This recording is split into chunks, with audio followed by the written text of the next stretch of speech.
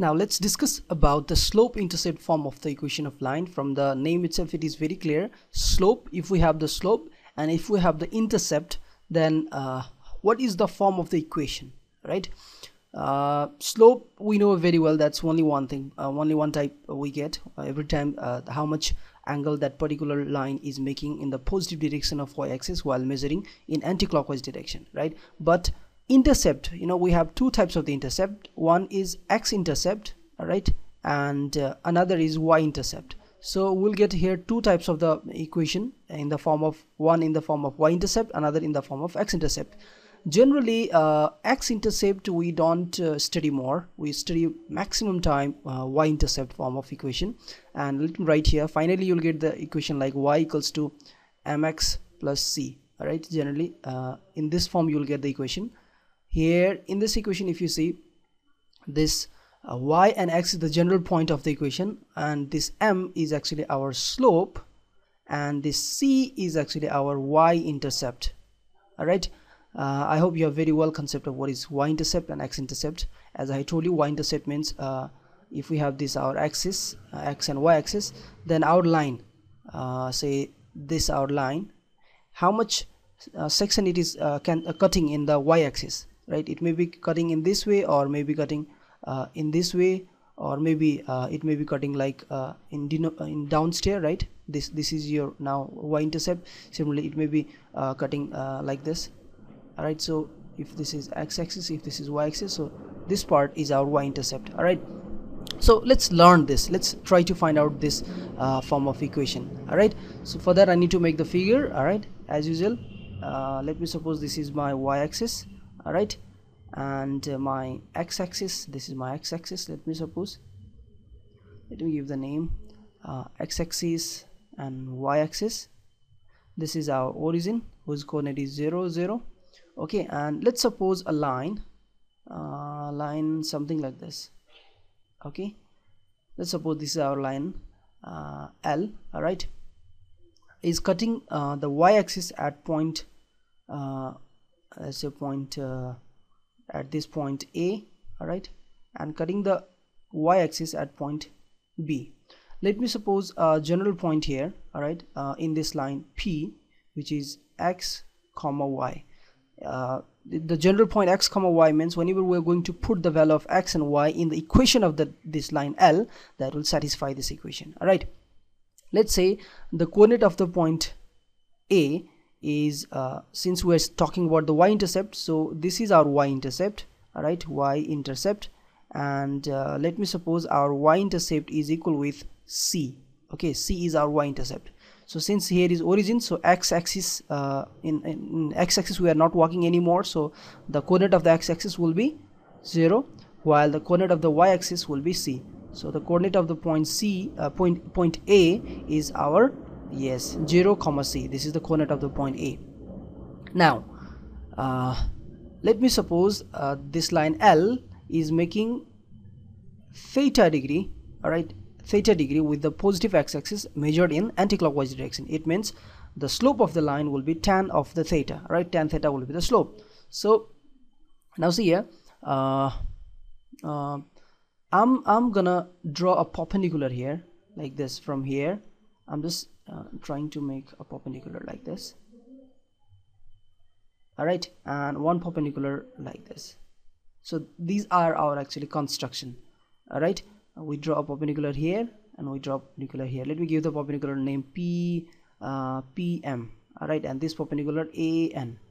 All right, this is all about we need to do. Since this is now theta degree, this will be also theta degree, because this is, and this line is parallel, because this is perpendicular and this is also perpendicular. I mean, this AN line and x-axis is parallel. That's why if this is theta, this will be also theta from the law of corresponding angle. Now if you look in triangle, if you look in this triangle PAN, in triangle PAN, what is tan of the inclination, tan of the theta? That's always perpendicular over the base, perpendicular, PN over the base AN.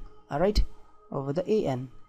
And what do you mean by this tan of the inclination? Tan of the inclination is actually the slope of the line. Slope of the line, let's represent by m.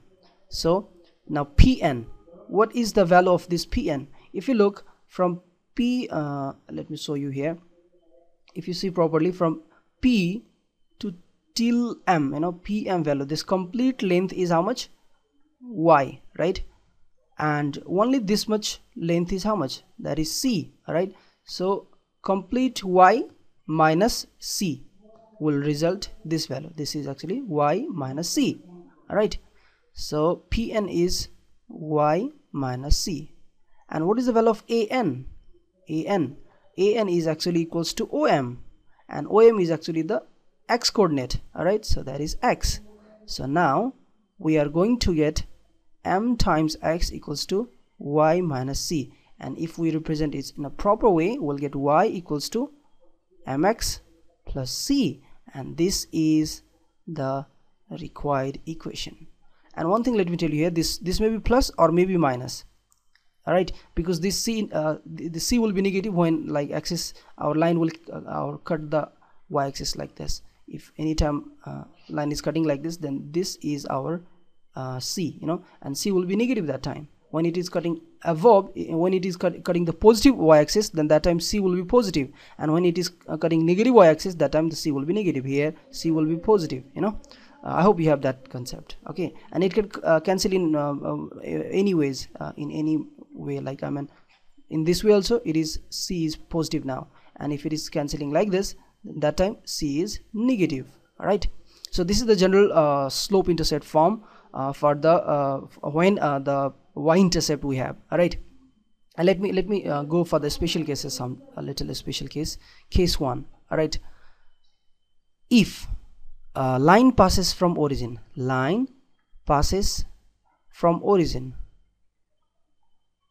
origin means 0 0, right? So let's look at the figure. If the line is passing through the origin, how it will be? Means here is the origin and line is passing from here. So what is the y-intercept that time? The y-intercept is going to be 0, all right? I meant to say when the line will pass from the origin, and if these are our axis, x-axis, y-axis, then that time, when the line will pass like this, we have the slope m, that's tan theta, all right? That's not the problem. Okay, we have the general point also, x comma y, but what about the y-intercept? There is no y-intercept. I mean, it is not cancelling y-axis anywhere, neither in negative axis, neither in positive axis. So that time our c is going to be 0. So when c will be 0, our equation of this, when this will turn to 0, our equation will be y equals to mx. So this is the form of equation. Y equals to mx is the slope intercept form when there is y-intercept equals to 0. Okay, now let's study case 2, when line is when the line is parallel to x-axis. When line is parallel to x-axis, it looks something like this. Let me show you here. Like, say this is our y-axis and this is our x-axis, and when our line is parallel to x-axis, all right, let me do with another red color.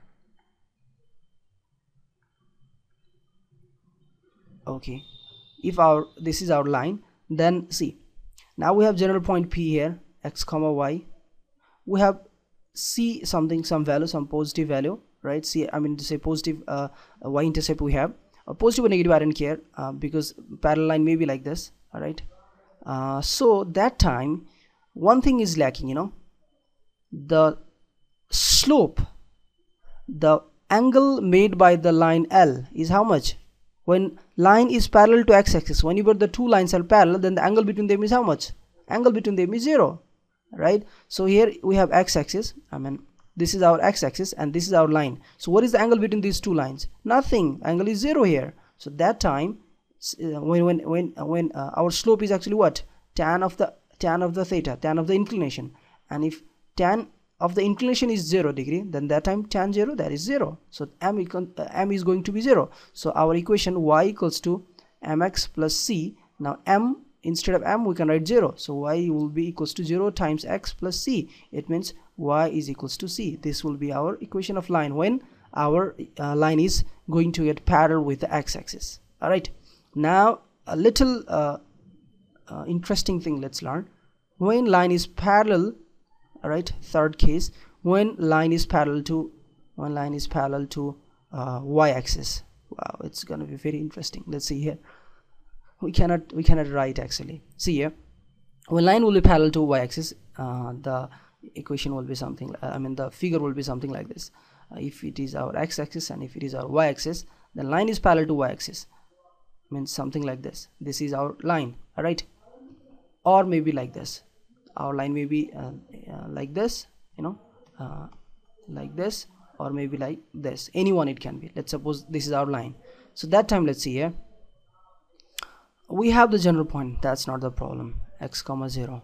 Okay, but what about the c equals to 0? Because it is not cancelling in the cutting the y-axis, neither it is cutting the x-axis. Then it's okay, fine. Let's write y equals to mx plus c. Okay, so c is going to turn 0, and now focus about this m. M is actually what? M is actually the tan of the inclination. So what is the inclination of this line? Inclination of the line is this time 90 degree. So now look at this. What is tan? This will be now tan 90 degree. And what is tan 90 degree? Tan 90 degree, let me show you. It is actually sine 90 degree. Sine 90 degree over cos 90 degree. Actually we cannot find out the value of tan 90 degree, because see here tan 90 is actually 1, but cos 90 is actually 0, and something over the 0, that's some undetermined value. We cannot determine the value of this, right? So what we can say simply, when line is parallel to y-axis, this m you cannot calculate. We can't calculate.